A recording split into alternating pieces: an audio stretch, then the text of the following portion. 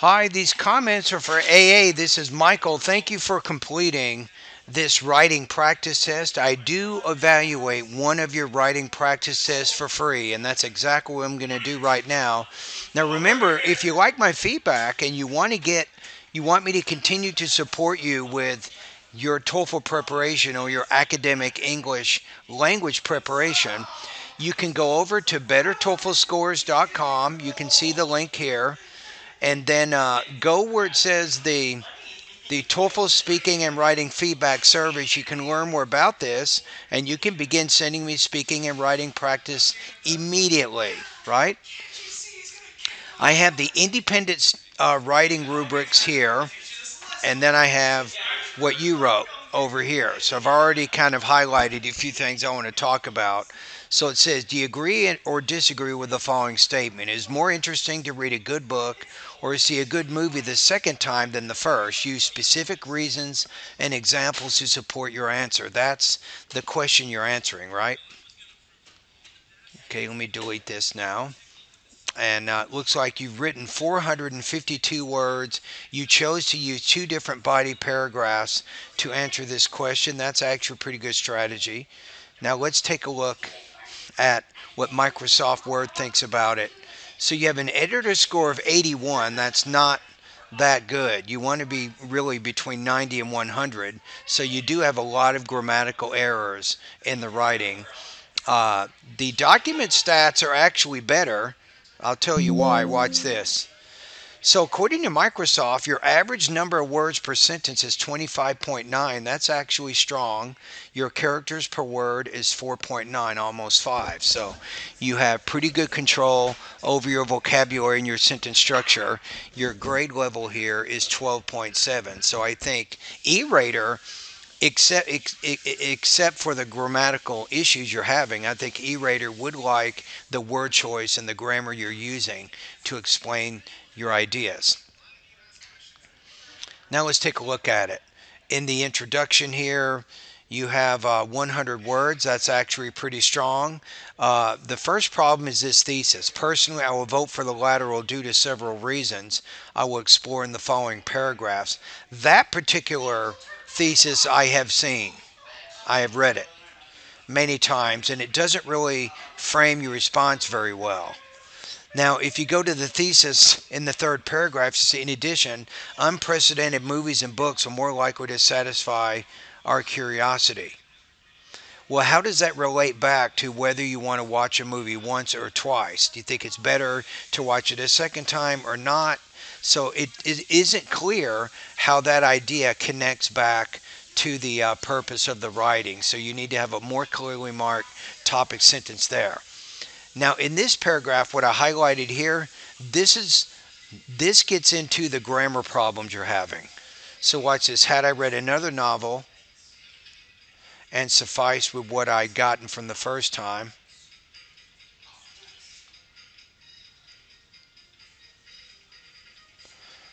and if I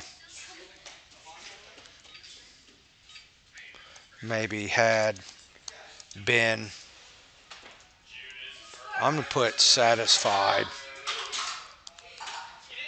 with what I had gotten from the first read, I would have taken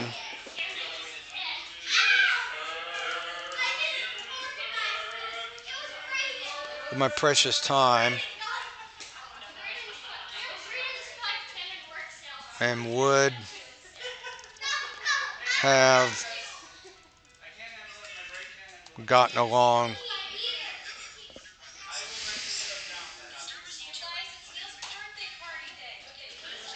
wouldn't have gotten along current book sooner. I would have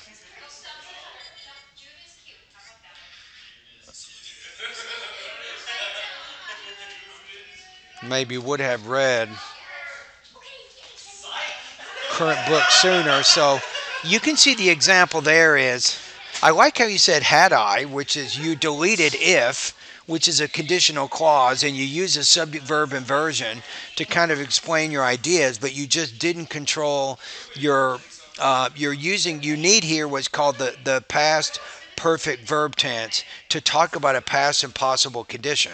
So had I read another novel, and if I had been satisfied with what I had gotten from the first read, maybe put a comma here, I would have taken more advantages of my precious time and would have read current books sooner. So you have to change it and change the verb tenses to create the implied reality that you're trying to capture or convey to your audience here, and you weren't able to do that very well. I'll just show you one more thing. Notice the verb tense shifts that you have. Both groups were asked to solve. You want to put a variety of problems that demanded creativity and innovation. Notice how you said were asked, so you need to change this verb into the past tense. I noticed you're having quite a few problems differentiating between the present and the past verb tenses as I went through this essay. Right? You did give some examples in there, but I think this third paragraph could have been better connected. It needed to more clearly address the purpose of the writing. It needed more unity as it relates to the topic that you were trying to write about there. Okay, so what is your actual score here? So you need a little bit more specific thesis. You need to eliminate a lot of these sentence structure and word choice and grammar errors that you're having, right? Let me go over here and take a look.